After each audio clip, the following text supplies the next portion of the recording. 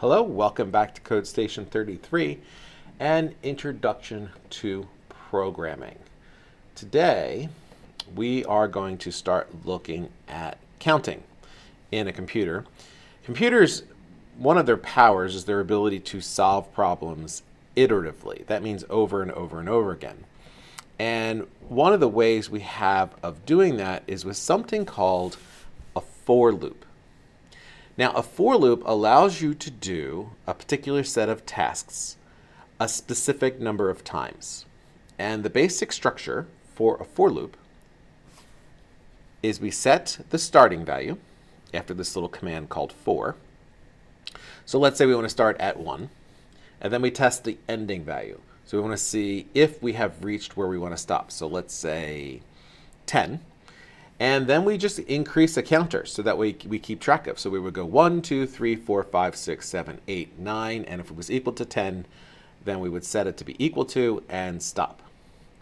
Each time we go through that counting process, we're going to execute these statements. So really the loop starts at this line, does these statements, then goes back up to the top, starts with the for loop again, and with the incremented value, testing the condition, does these statements again, tests the value, increase the counter, do the statements again, over and over and over again, until we have reached the end of the number of times we were planning on executing it.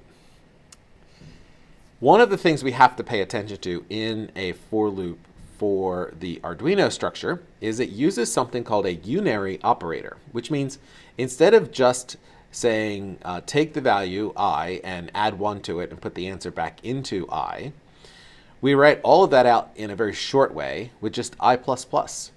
So really that means I is assigned the value of I plus 1. So in other words, I is incremented by 1 value.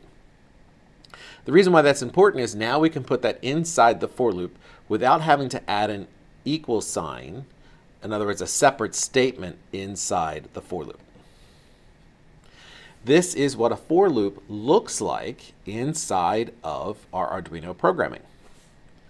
We start with the command for, F-O-R, and then we put parentheses. And inside the parentheses, there are going to be 3 components. First, the initialization of a variable and its declaration, int I equals 0. Now, I lives only within this for loop. The scope is within that for loop. So if I use an I somewhere else, it's not going to affect this I. We want that to happen. That is why we're declaring it right here inside the for loop.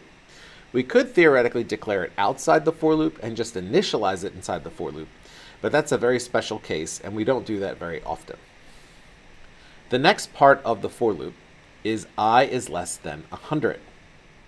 In this part of the for loop, we're checking to see if the value of I is smaller than 100, not equal to 100. So in this case, we're going to go 0 all the way up to 99. And once we get to 99 and go to 100, 100 is not less than 100, it's equal to 100. So that's going to stop the loop. So this loop will proceed and print hello for all the values 0 through and including 99. Which turns out to be 100 different values if you think about it. Counting 0 all the way up to 199, all the way up to 99 is 100 different values. The I++ is our unary operator, and it increments our value. It looks like I'm missing a semicolon here. There should be a semicolon right here at the end of the plus+. Otherwise, you're going to get an error.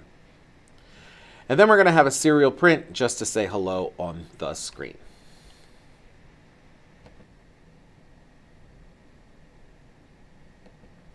There we go. So I have my semicolon fixed.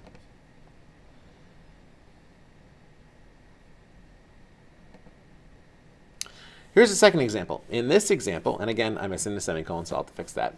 We want to count down rather than up. So we're going to initialize our I to a 100. That's the value we're going to start at.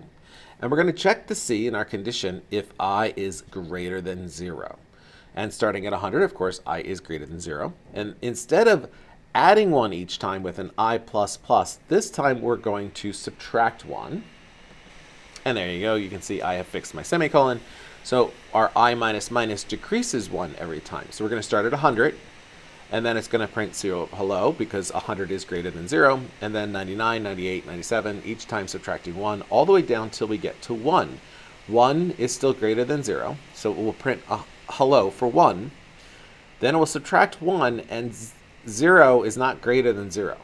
So we're going to do this for all the values, 100 all the way down to 1, which if you think about it, is 99 different values. So we have to be careful when we're counting our for loops to make sure we know exactly how many times our loop is running, and making sure that, especially when we're talking about 0, that whether we're including the 0 or not including the 0. So let's go to look at Tinkercad and see an example of this inside of Tinkercad, because it's important that we see this actually working. So here's the little code I built.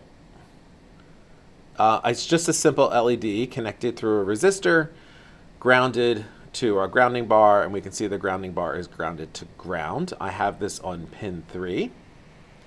And one thing I wanted to say today, because I haven't mentioned it yet, is our resistor. I have noticed that sometimes people put resistors and don't really pay attention to the numbers, so their light doesn't get as bright as it should. We need to make sure that our resistor is set to just ohms, not kilo ohms. And let me show you the difference. When I start this at 50 kilo ohms, you can see it's really, really dim. It's not very bright at all. If I switch this down to ohms, now it's much brighter. So 50 ohms, actually ideally it should be 86, because 50 is a little bit too low. 86 ohms is perfect for these LEDs and gives us just the right amount of voltage for our LED. Well, maybe just a touch high. Maybe we'll make it 87. There we go. The reason why I knew it was causing a problem is it was getting that exclamation mark. So you'll notice if we look at our LED, it is now getting brighter and dimmer in kind of a pulsing action. We're using a for loop to do that. So let's take a look and see if we can figure out exactly what is going on.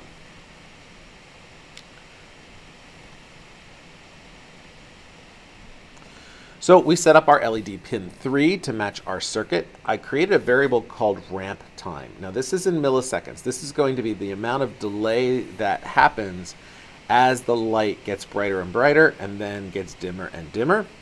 In my setup, I make sure I set up my pin mode for my LED pin to output and turn on my serial port, because I'm going to print something to the screen for us to keep track of what's going on here. In my first loop, I'm going to go from 0 to 256. That is 255 different values. Excuse me, that is 256 different values, 0 through 255. So 256 different values. Oh, actually, it works without the semicolon.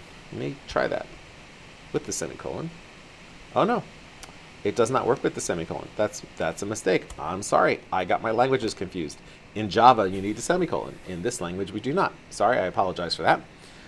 So no semicolon there.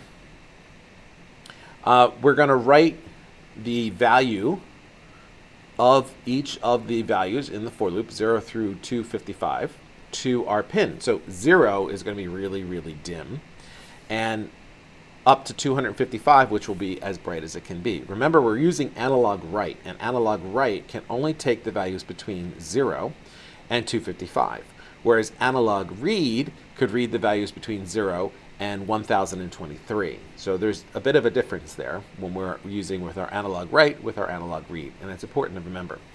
Then we're going to delay before we go to the next. So it's going to delay a little bit so we can actually see the change. If we make it go too fast, then it's really hard to see the change.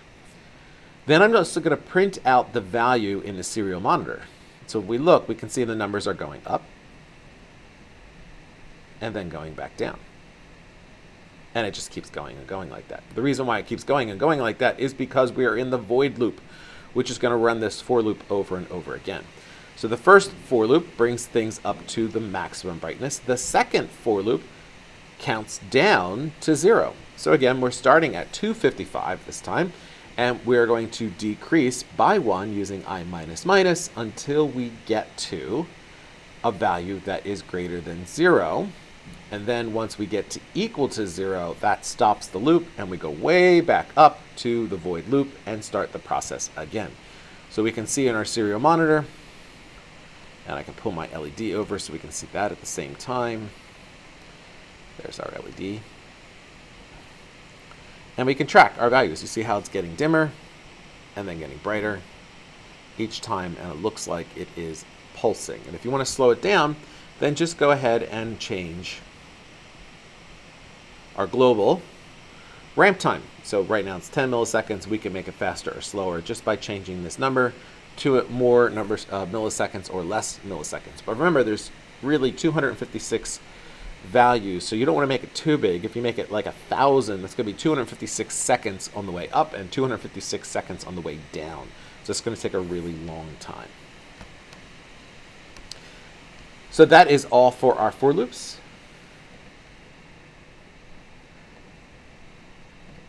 Close that screen. I'll see you next time.